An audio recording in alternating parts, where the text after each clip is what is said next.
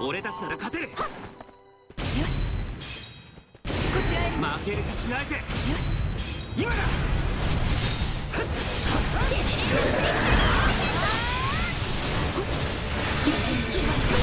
これで決める。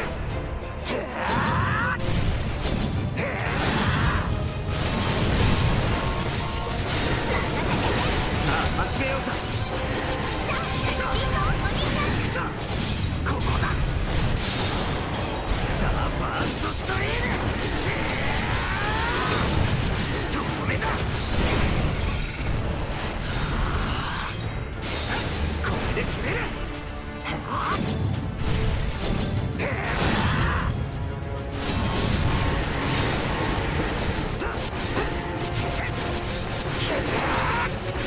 今だ。行くぞ、行くぞ、ここだ。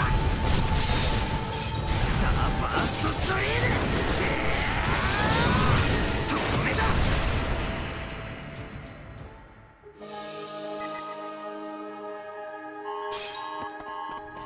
よし、俺たちなら勝てる。今だ。行きます。ジェネレート。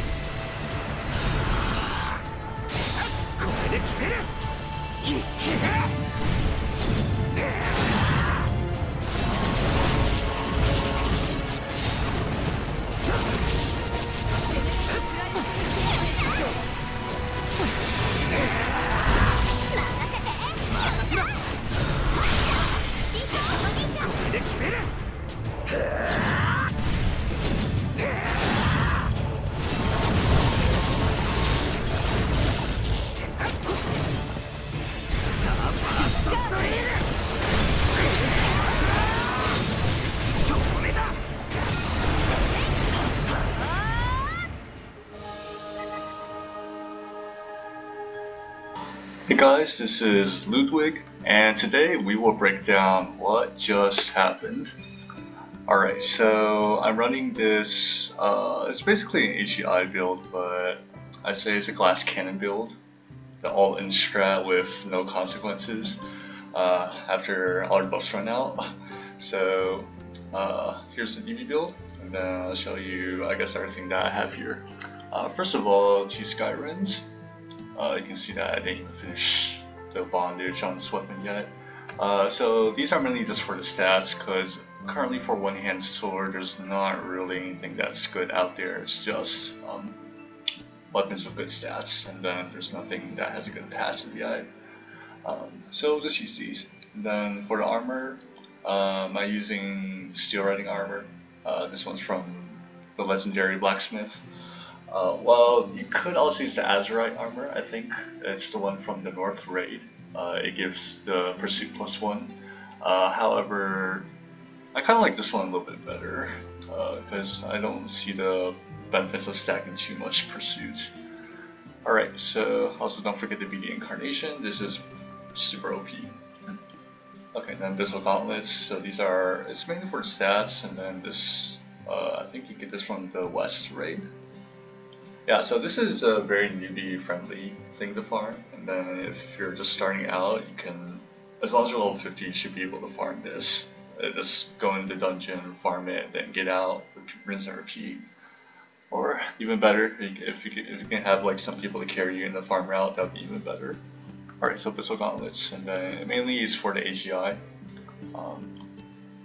And passive is pretty nice. Okay, and then merchant boots. Now this is a, I would say it's not really that key. It's mainly for this passive. So killing blow. If you know Bandai's math calculations very well, you know that they like to do a lot of the additive math. So critical should be 150% of your normal damage. If you added 30%, then it would be 180% of normal damage. And I'm going to stack this twice, as I'm going to use it in my passive as well. So that's a plus 30%. It's around plus 12% DPS, I would say. If we stack it a second time, it's a little bit less, but it's still pretty powerful. Now, I could exchange it with, alright, this. So sometimes I like to use the Bygone Ring, because it feels really nice to have 400 AGI. Yeah. But if I'm going for the all-in, then this is actually more DPS. Alright, so those are equips. Now, I guess let's get the skills first.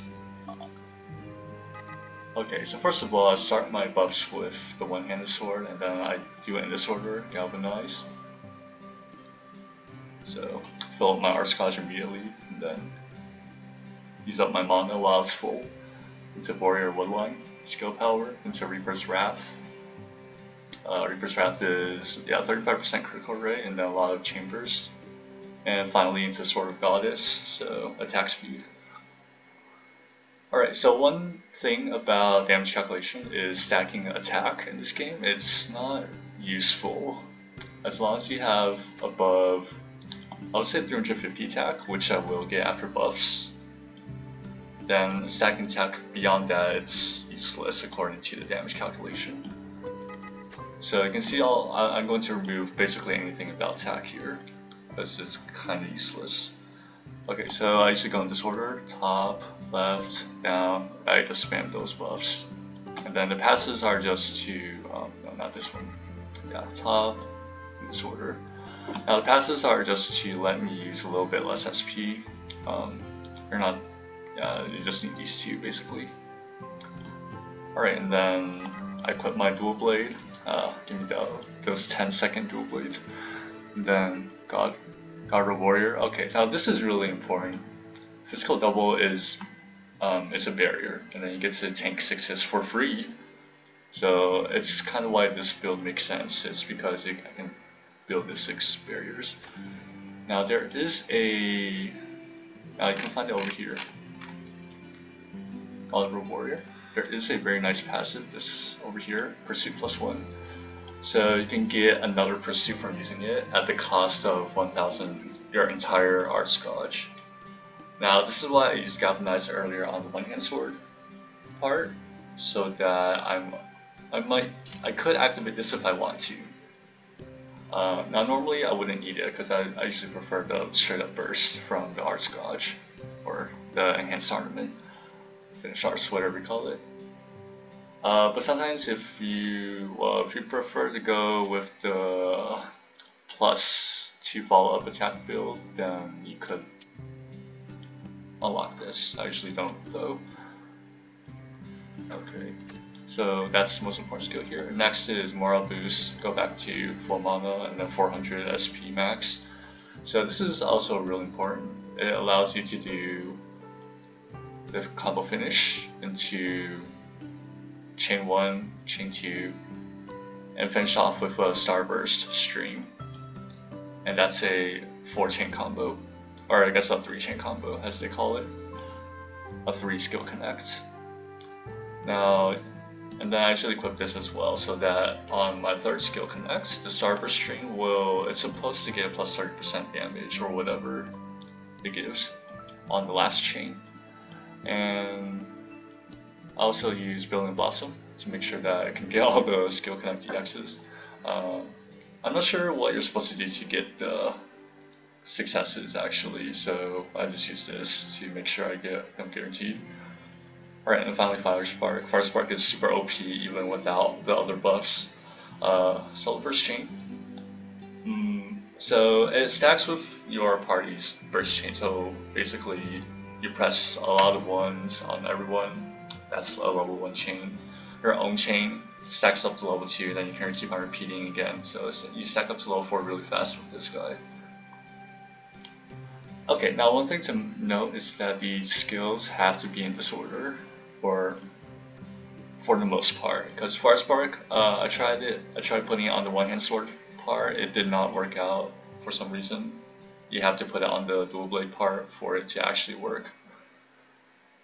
Okay, and then for EX skill, you guys can check out Parasic's guide for what the EX skill do. I didn't find anything useful in there. Berserker's like plus 20% attack, but we just mentioned attack is useless. Attacker is also plus 10% attack, which is kind of useless. The only thing I found reasonably good was Scout. It gives you better SP regen, so it can stack up back to 400 SP really fast. Some of them like to use the debuffer build, but you'll see that I use all my debuffs on Alice. Alright, so let's go to Alice or the debuffer. Okay, so first of all, her build, I stack Dexterity and Special Accuracy on her. So these equipments, these are really easy to farm. Close of Tranquility is, I think it's from West Raid. That one, it's annoying to farm, but it's really easy to get it. It takes like 10 minutes to run, but it's like really annoying to get, but it is like easy to farm. Galactic Jewel, well, this is just for stats. You can also use a Skyrend if you're that rich. Lygon Talisman, okay, I honestly forgot where this is from. I think it's South Raid, but I literally forgot. Anyways, it's mainly for the Dex and Special Accuracy. Finally, Besoring.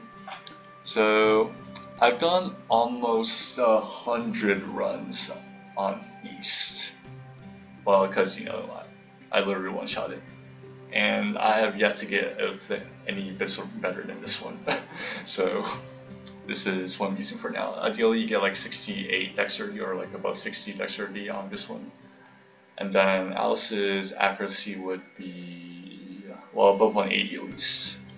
I didn't really train her, so I guess she could go like a lot higher if I trained her one-hand sword proficiency. Alright, so mainly for active though, Witsend is really broken. It's a guaranteed land. It's basically the, okay, I forgot what it's called. Yeah, Ruled by Strong. It's basically Ruled by Strong, but it's guaranteed land. And then it's 90-second debuff.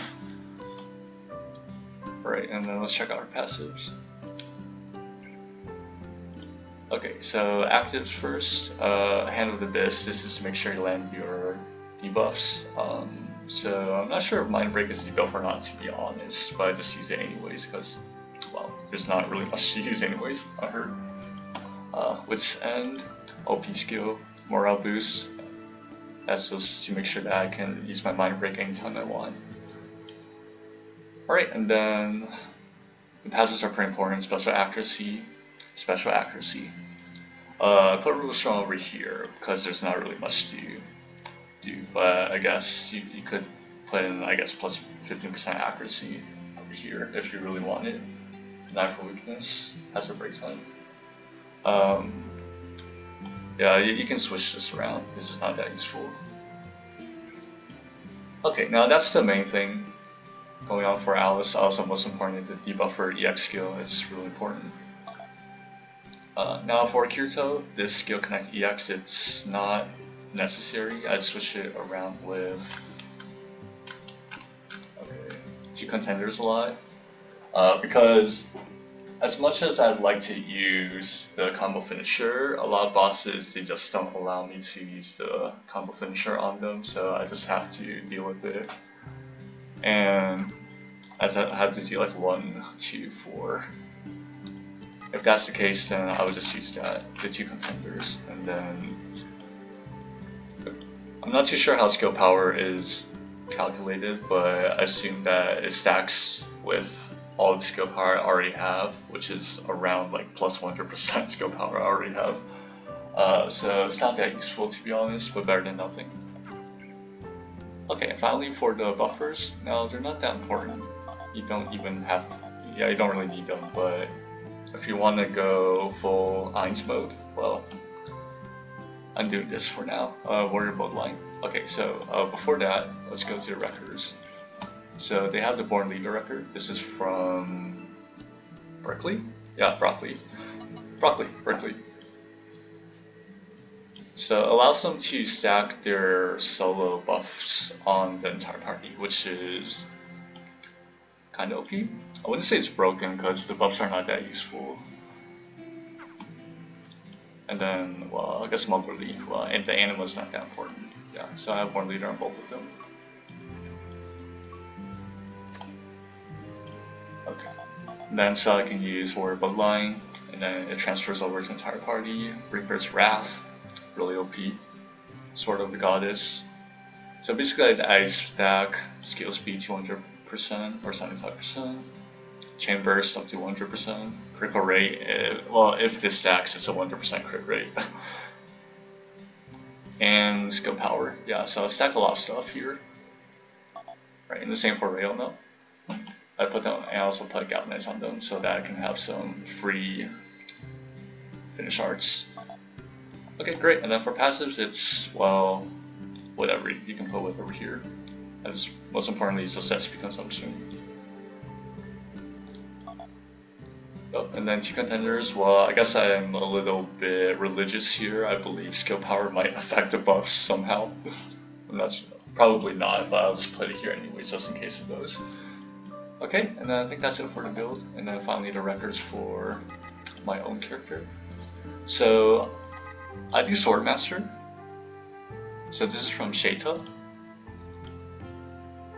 Stacks my chain attack damage, that chain thing. Now, when I'm doing solo, I could use Fiery, but against raid bosses, I don't really find it useful because they die really fast anyways. So, Fiery is like plus 50% crit rate, but I can stack it from Reaper's Wrath, so but it's not really that useful. Swordmaster, honestly it's not that useful either, it's only plus 10% chain damage. I would prefer plus like 50 or something, that would be pretty OP. Okay, Uptight, so this is, I mean, better than nothing basically, increased attack. It's not that useful, but better than nothing, there's really literally nothing else to use here. Alright, and for Alice, we have Inquisitive, what does that do? Reduce the SP cost, okay. Yeah, there's not much to build on her, I think. Yeah. So I'm just using whatever. Okay, great. Yeah, I think that's the entire build actually. Okay, great. Hope you guys enjoyed the video. And then there is still one boss that I have trouble fighting right now. It's the Whale Divine Beast. Hopefully I'll be able to release a video on how to do that. Okay, hope you guys enjoyed this video and see you next time.